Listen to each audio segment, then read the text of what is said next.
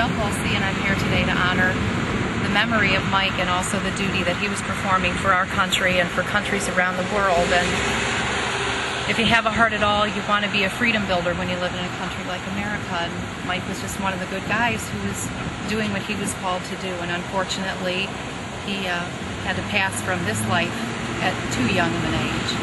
But he made a sacrifice for us and for many others, and I just want to show my support to him and also to his family, because they've made a sacrifice too, because he was only 25, and that's far too young to have to exit the planet. So he should be here with us, and I wish he was and could carry on and do more for building that freedom. But we just appreciate what he did do, and from what I understand, he was doing something that was important to him, obviously, and unfortunately he paid for it with his life.